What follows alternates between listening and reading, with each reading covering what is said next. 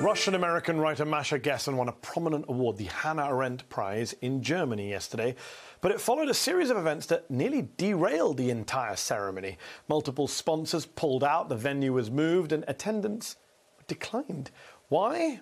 Because Gessen, a Jewish descendant of Holocaust survivors, was accused of anti-Semitism due to a recent piece they published on Israel, the Holocaust, and Gaza.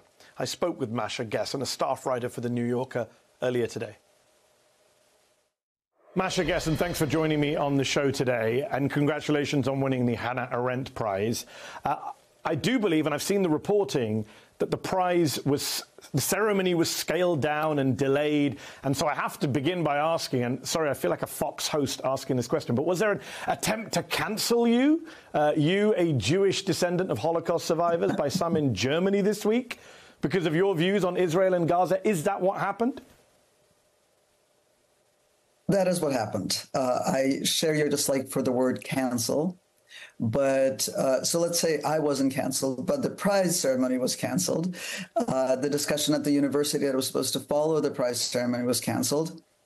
Then the organizers of the prize, who are wonderful, hospitable people who really stood by me, they organized an alternative scaled-down prize ceremony at the Institut Français in Bremen, and that was canceled. So in the end, instead of a large sort of banquet dinner, we had a dinner at a private house for 14 people to scale down from about 400.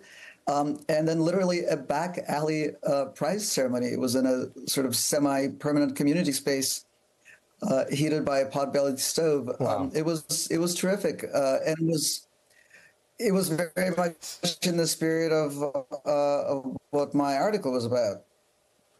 So let's talk about your article that prompted the German criticisms and controversy in your New Yorker essay, In the Shadow of the Holocaust, which is phenomenal. I urge everyone to read it. You talk about Gaza in the 17 years up till now, under the siege, under the blockade, being, quote, a ghetto, not like the Jewish ghetto in Venice or an inner city ghetto in America, but like a Jewish ghetto in an Eastern European country occupied by Nazi Germany. You also say the Gaza ghetto right now is being liquidated. Can you just briefly unpack that pretty strong analogy for our viewers tonight? Absolutely. That is very much the point of the essay to me, is that short passage that you just read out, and that's also the passage that caused all the controversy in Germany. For a long time, people in the human rights community and sort of in the media have used the analogy of an open-air prison to describe Gaza. If you think about it for a minute, I have no idea what an open-air prison is. I don't think it's a thing that exists. And the thing about metaphors is that they have to call up or analogies, they have to call up something that we can imagine. And when I thought about what Gaza really is, Gaza under siege, so Gaza before October 7th, it is most like a ghetto. There are significant differences, and I'm not saying that there aren't.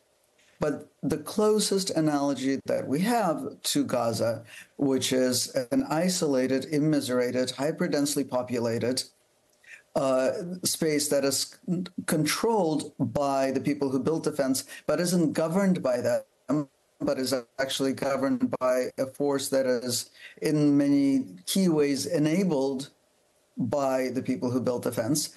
So the reason that I think it's important to use the word ghetto is because it gives us language for what is happening now, which is that the ghetto is being liquidated. And the reason I think that's important is because after the Holocaust, humanity said, never again. Well, in order to make never again not an empty slogan, not a magic spell, but an actual political project, we have to have tools for recognizing when something like that is happening so that it actually can not happen again. And I think something like that is happening in Gaza, or at least I'm making the argument that there's good reason to think that something like that is happening in Gaza. And that poses the question to the world, what are we going to do about it? How are we going to make good on the promise of ever again. So, Masha, it's not just in Germany that people are getting all worked up. There is this frenzied, almost hysterical debate here in the US right now, especially in relation to college campuses, as to whether anti-Zionism is anti-Semitism. The House recently passed a resolution declaring it is. And there's this IHRA anti-Semitism definition, which basically says comparing Israel to Nazi Germany in any way is anti-Semitic. Again, given you are the Jewish descendant of Holocaust survivors, what do you make of this use, some would say abuse, of anti-Semitism in the criticizing Israel context? It scares me because I know that anti-Semitism is real. And when people lump into the same pile things that are anti-Semitism, such as actual violent attacks, which have happened here in Germany, which have happened in the United States. I wrote about the Squirrel Hill attack not that long ago. There is actual anti-Semitism, including, I believe, on college campuses. But when things that are not anti-Semitism, things that are legitimate political critiques of Israel, or even not legitimate political critiques, but not essentially anti-Semitic critiques of Zionism, they should not be lumped together with anti-Semitism. That actually puts us in more danger rather than protects us. One last quick question, Masha. When you hear elected Republicans like Elise Stefanik pretending to care about Jewish Americans while endorsing an anti-Semitic great replacement theory, while supporting an anti-Semitic presidential candidate, what do you make of that, I don't know, cynical use of anti-Semitism to score political points? Well, I see it as being connected to a worldwide trend.